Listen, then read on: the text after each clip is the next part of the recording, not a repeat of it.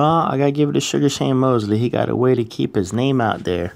So anybody's been following boxing knew that Sugar Shane Mosley was going back and forth with Liam Smith for his WBO title. I believe it was that 154-pound title. But, you know, he wanted an immediate rematch. Sugar Shane Mosley said, listen, I can't do an immediate rematch. I can give you one in November 2016. But not before that. And like, no. You know, we need an immediate rematch. He said, I got other commitments. So pretty much they scrapped the whole thing.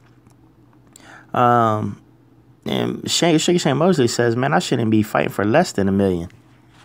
Listen, Shane, I know that your name is really popular and you fought Mayweather, Pacquiao, the Fernando Vargases, I mean, you've had a lot, the Oscar De La Hoyas, you had a lot of big fights.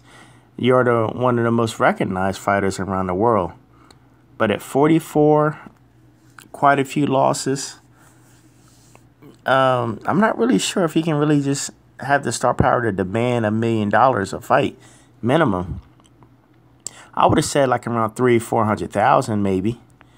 But, and I believe that's what Sugar Shane said he was going to make. He was making darn near peanuts for that fight, but he just turned it down anyway. But the headliner is that, you know, in spring of next year, Sugar Shane said he's in line at the welterweight limit, which I'm really shocked if Sugar Shane can make 147 pounds anymore. I really be shocked. But he said at the welterweight limit, there's a possibility he'll be fighting either Ruslan Provodnikov or Chris Algieri. So what do y'all think about those two? Ruslan or Chris Algieri? Easy fight for Shane for both of them?